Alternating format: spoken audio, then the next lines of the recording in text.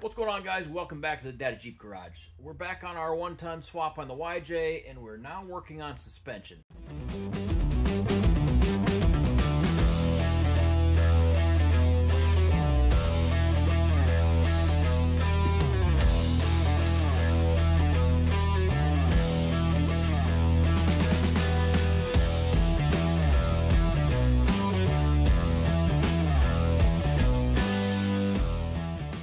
What I'm setting up on my rear axle, I want this to match what I currently have because it works extremely well. So link separation, locations for all of my mounts, everything I want to be the same. I want to be able to unbolt my stock stuff and bolt this thing back in, with the exception of the stretch. I am going to cut off my mounts on the frame, slide them back 10 inches, re-weld them, but all the geometry should stay the same. That said, doing some planning, trying to figure out where my mounts, where my brackets have to go. I went ahead and I cut out some brackets with plasma cutter. They're not the prettiest thing in the world, but they're gonna work. So these are my lower link mounts. Gonna go right there, same spacing as my current axle. So next thing I was figuring was my shock location. So my shocks currently are mounted on top of the axle tubes, straight up and down to my upper mounts. Now, to simplify things, with my stretch, I don't have a lot of time to be able to move my upper mount. So I think I can accomplish new mounts on the axles that are going to allow me to keep my uppers in the same position, but shift everything back. So that's going to require, I've got a 3.5-inch tube. So moving the shock from the center of the tube to the front is already 1.75 inches. And I can angle my shock a little bit. I figure a couple inches of angle isn't going to hurt it. Couple inches at the bottom, so that gives me 3.75.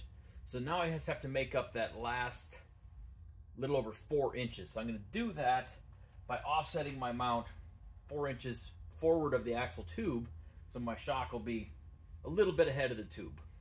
Not a drastic amount, maybe a little more than stock, so we're going to make sure we build a beefy mount. So again, a stock type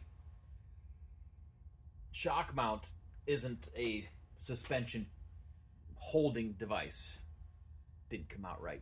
So a stock shock mount just controls movement, but mine hold the weight of the vehicle. So I need to make sure that these are super strong and not too much cantilevered force to deal with. But 4 inches should be more than doable. And again, I'm going to design this bracket as strong as I possibly can. So with that said, got me some more beer box.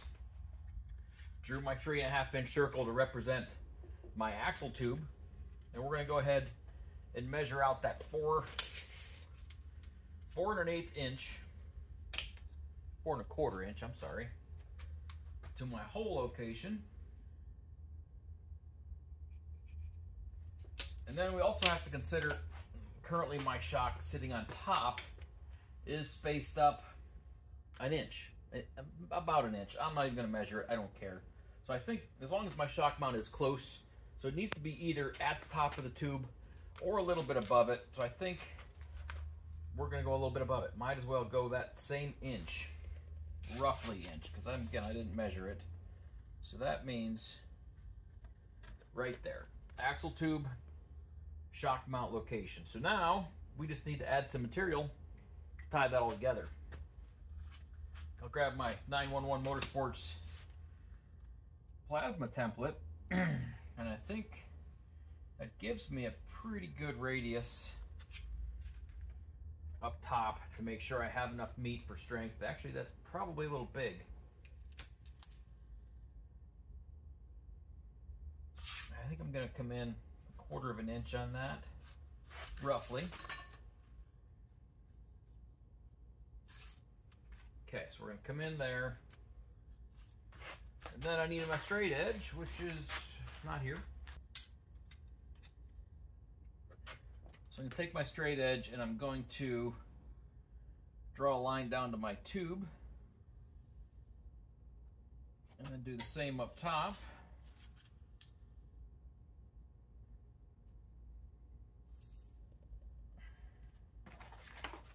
That is the bare minimum of my shock mount. Super simple, but I think it's going to do its job.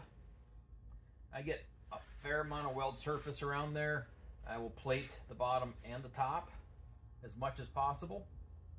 I think that's going to work. I think it'll give me enough strength. And should look pretty decent too. Alright, shock tab. And it almost fits on this bar stock that I have like I designed it to, which I of course did not, but it fits very well.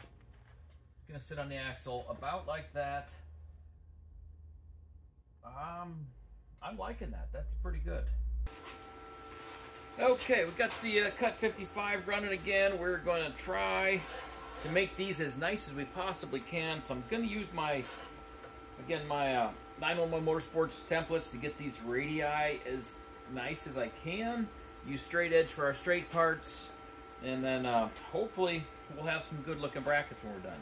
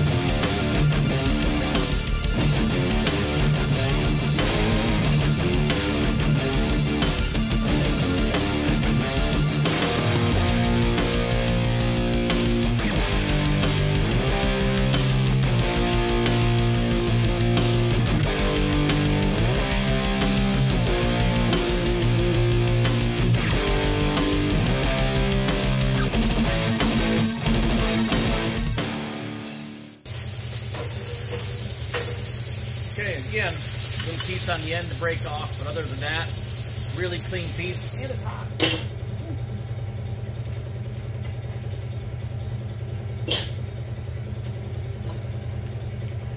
So that's that, guys. I don't know how long that was. 20 minutes again, maybe. I made 4 really nice clean brackets. Again, the one I screwed up and may have to remake, but I love owning a plasma cutter, and these 911 Motorsports templates make it really easy to make actually clean, nice looking pieces. So we've got all of our shock tabs burnt out. I went ahead and welded them together so I could drill the holes so I know they're all in the exact same spot. Now we gotta start cleaning this thing up and shaping it a little bit. I know the one that's cut funky, I'm probably gonna end up welding some more to it and shaping some more, but I'm gonna get these all as close as I can before we go any further.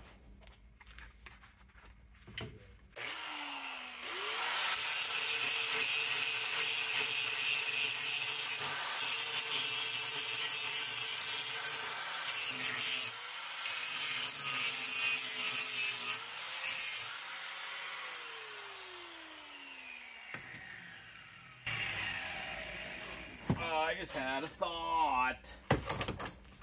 TJ has a belt sander. I'm gonna go steal that. Alright, so we're gonna try out this belt sander and see if that makes this a whole lot easier. It might.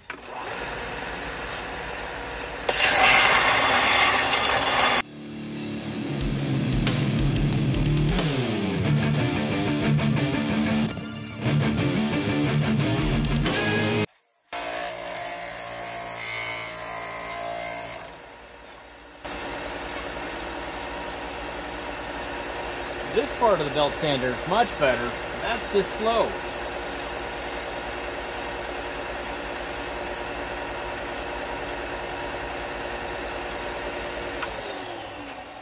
That said, we're going back to the grinder.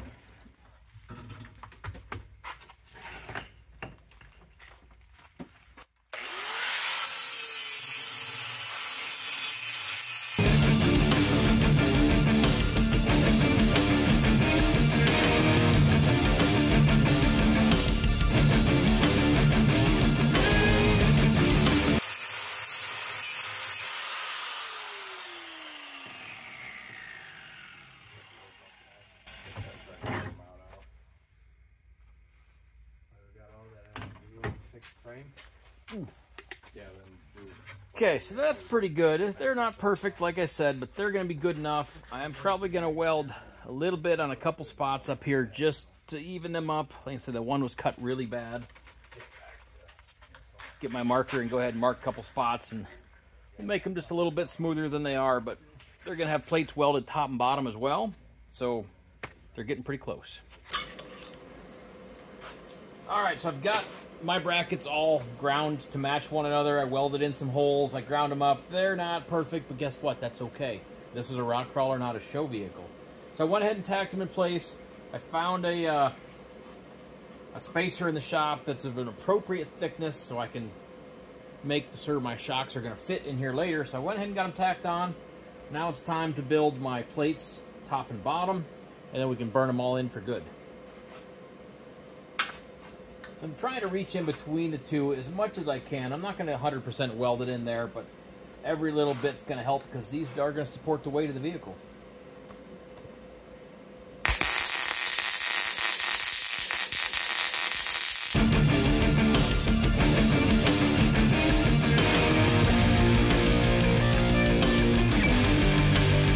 So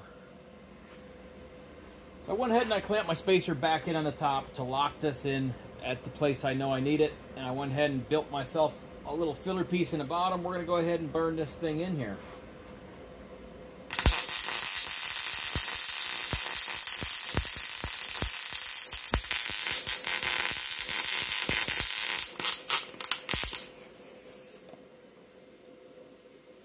Now that's a good looking weld.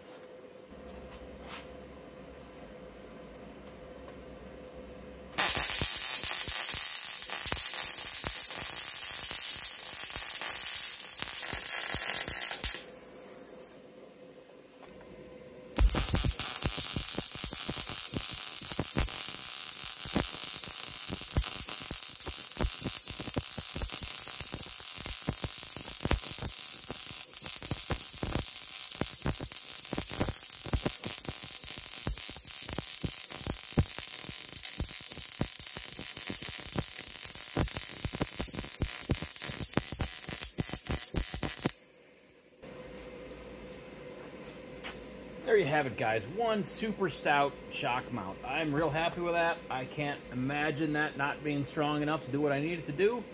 And again, it's going to facilitate my stretch. My current shocks are sitting on top of the axle, and by moving my mount forward, it's allowing me to push my axle backwards. So I think that's a good design for my application. We'll move on to the next one. Alright guys, it's getting really late, but I really wanted to get this done, so I am tacking on, actually I'm probably just going to fully weld at least this side's lower control arm mount. So again, I built this, I made a template, cut out with a plasma cutter. I don't think I showed you any of that, but you get the idea. So lower control arm mount, I'm running the bolt holes parallel with the bottom of the axle tube. Get me as much link separation as I can. I think I'm a little bit short with my short truss, so I wanted to push this down just a little bit lower than what I have now to make sure I have good link separation. That said, let's get this thing burned in here.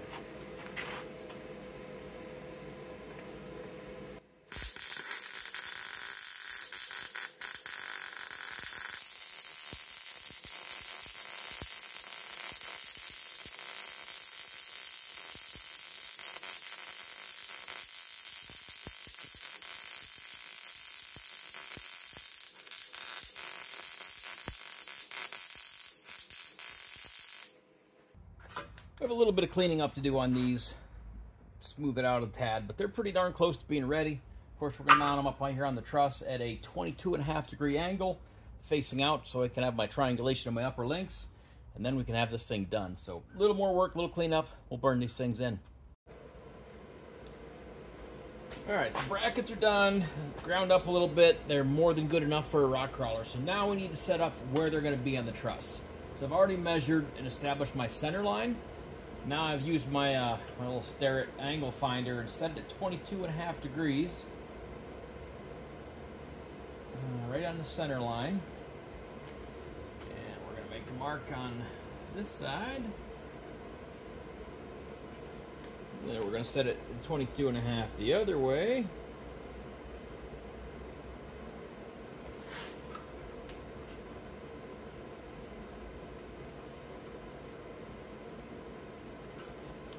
All right, there's our guidelines. Let me put this away. I don't want to get weld spatter on it. Well, we know where things are going to live. We can just plop them on up there, align them to our lines.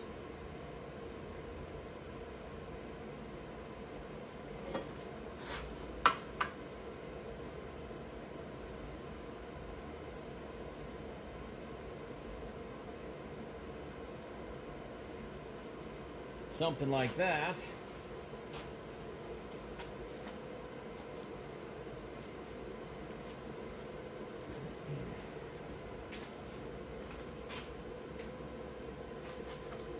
Now we can just burn these suckers in.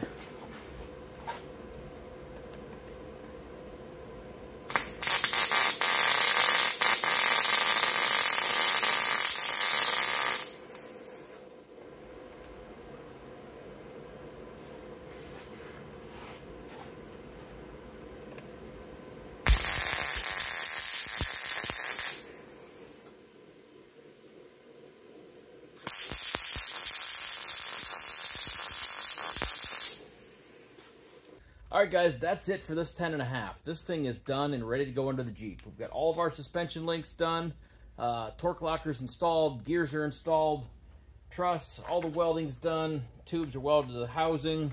This thing should be bulletproof, but we're going to certainly push it to the limits and see if we can find that out. Again guys, thanks for watching. Make sure you hit that like button, subscribe, leave some comments. We'll see you next time.